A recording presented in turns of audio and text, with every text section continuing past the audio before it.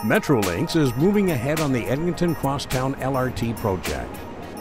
Part of the province's $8.4 billion investment in transit expansion for Toronto. Construction will begin by digging tunnels that will carry the future crosstown vehicles. The project will run underground through the city centre, from west of Keele Street to Laird Drive. The tunnels will be constructed by large tunnel boring machines, or TBMs for short. The crosstown TBMs will be over 80 meters long. Excavation of the launch shaft, where tunneling will begin, is already underway between Black Creek Drive and Keele Street. The TBMs will be assembled in the launch shaft and will bore the first section of tunnels to Allen Road. TBMs operate deep below the surface, and there should be no discernible impact to properties from tunnel boring. Regular monitoring of boring activity will be undertaken. The TBMs will drill their way eastward, creating tunnels 6.5 meters in diameter at a rate of about 10 meters per day. The spoils from the drilling will be collected by the TBM and carried back on a conveyor belt, then loaded into rail cars and transported to the launch shaft at Keelsdale Park.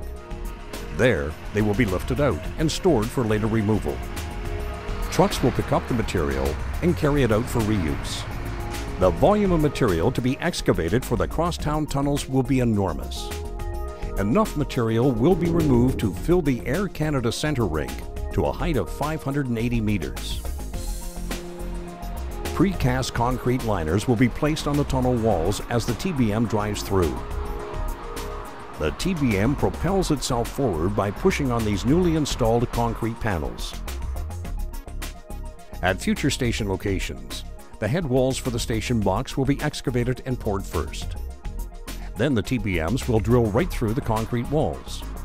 The station box will be excavated during a later phase of the project. When they reach Eglinton West Station, the TBMs will be extracted using a shaft located just west of Allen Road. This will allow the TTC to maintain existing subway service throughout construction and optimize the connection between the new LRT and the subway. The TBMs will be refurbished and reinstalled on Eglinton, just east of Allen Road for the second phase of tunneling to Yonge Street. After the tunnel excavation is complete, tracks and other utilities will be constructed inside the new tunnels. During the later stages of station excavation and construction, traffic along these sections of Eglinton will be limited to one lane in each direction for an extended period of time. The project will eventually carry vehicles that will move Torontonians across the city reliably and comfortably, and in half the time as with current options. If you would like more information about the Crosstown, please give us a call, drop by our community office, or visit our website at thecrosstown.ca.